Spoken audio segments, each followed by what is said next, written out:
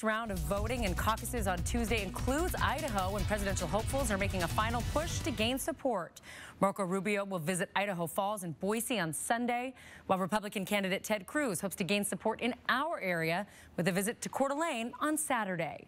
So how can you see him? From our North Idaho newsroom tonight, KXOI4's Alyssa Donovan has details on the candidate's visit. Today, they're setting up for the Ted Cruz rally here at the Coeur County Fairgrounds. And by tomorrow afternoon, these bleachers are going to be full of that presidential candidate's supporters.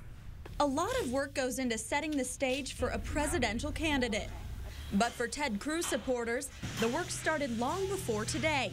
Coeur d'Alene is not exactly on the short list of places for a GOP candidate to visit. You know, it took a lot of work to get him here. I got to say that.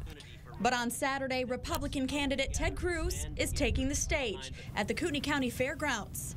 Campaign volunteer John Cross says this is very exciting.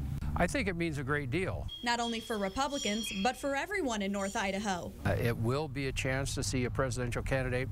It's just something that doesn't happen every presidential election, which is only 4 years, but you just don't have the opportunity to see actual candidates here. There was a big push from local Cruz campaign volunteers to bring the senator to Coeur d'Alene, and they believe his brief visit will make a great impact. We expect that Coeur County would probably vote for Senator Cruz as a result of his visit. The event starts at 2 p.m. at the Jacqueline Building in Coeur d'Alene. Enter the fairgrounds through Gate C. Doors open at 1 p.m.